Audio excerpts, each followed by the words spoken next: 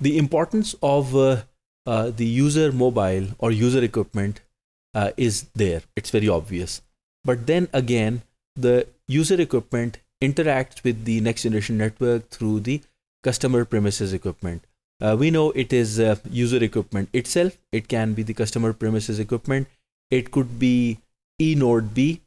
It could be home eNode B. So whatever the customer premises equipment is, it has a direct impact on the overall user experience.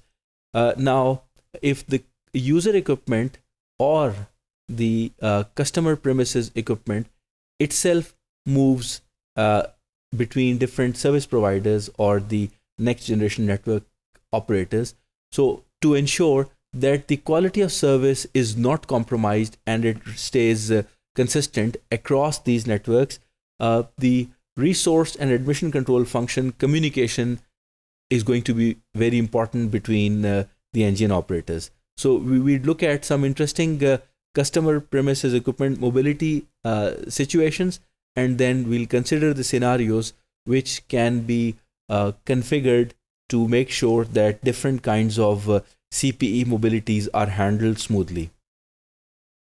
So let's start. The customer premises equipment mobility actually means that the flow of media between the calling party and the called party or the endpoints has certain QoS provision requirements, and if it has to, this media flow has to be sent over multiple transport networks, then inter-operator RSCF communication becomes a requirement. So we have two users, each with its own CPE, would now require communication between different operators through their respective RSCFs. So three possible scenarios can be considered.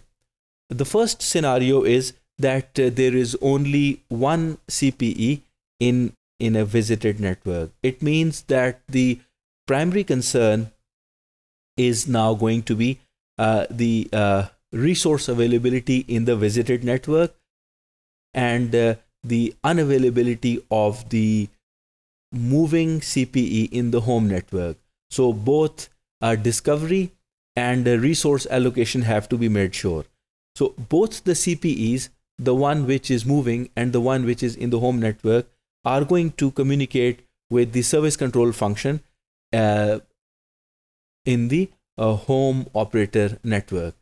So it means this SCF, service control function invocation, is going to be done at the application layer, layer 7. The service control function would now send the QoS information, the QoS requirements or the QoS profile to the home RSCF to reserve the resources in the home network. It is needed because the end-to-end connection means the home network has to provide resources. Now the home RSCF communicates with the visited RSCF. Let's look at it diagrammatically.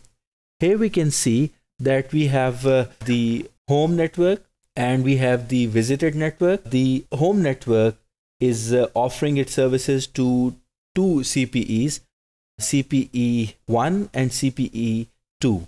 Now both these CPEs are belonging to the home network, that is the first operator, operator A. Now if the CPE 2 belonging to operator A moves to another network, that is operator B, in that case all their coordination is going to happen through the incorporation or intermediation of the service control function.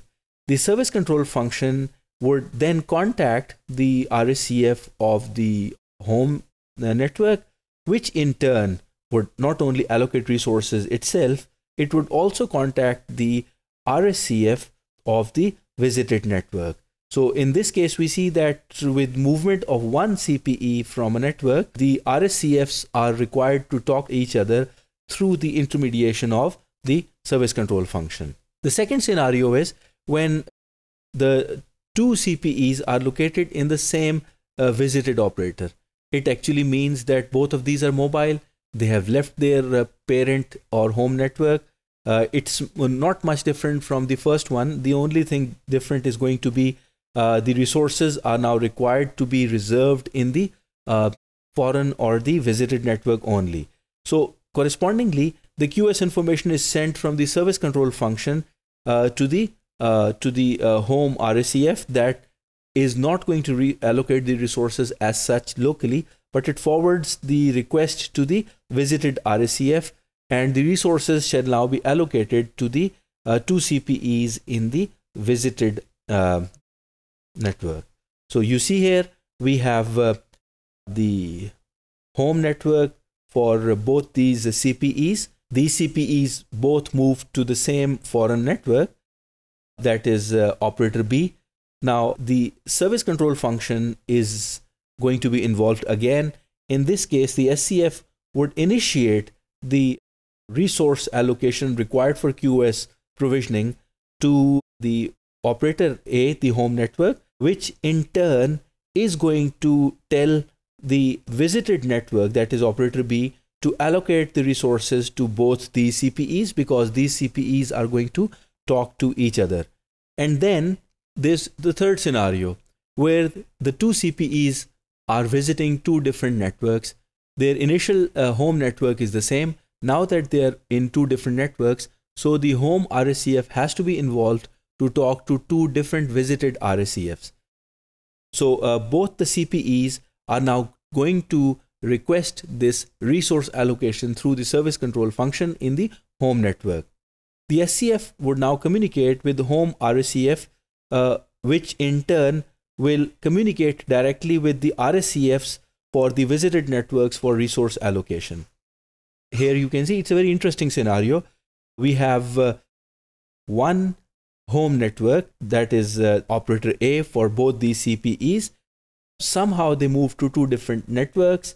They still want to have their connection. They still want to have the media flow with certain QoS requirements. Now that they are in two different networks, that is operator B and operator C, the service control function would now initiate or request the RACF of operator A to interact with RACF of B and RACF of C to provide resources to respective CPEs which are there in their networks.